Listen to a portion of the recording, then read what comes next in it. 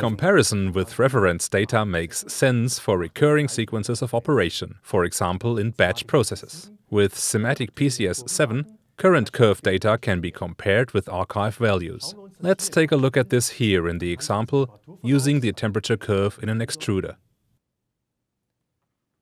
I retrieved the reference data from the archive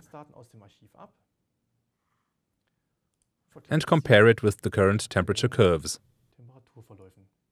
You can see immediately how the temperature behaves, compared with the reference.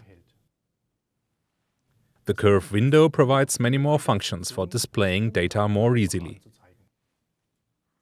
For example, there is the magnifying glass, with which you can simply magnify a partial section of the curve. Or you can export your data and then further process it at a later time. That's how easy it is to display, compare and further process your data with SIMATIC PCS 7.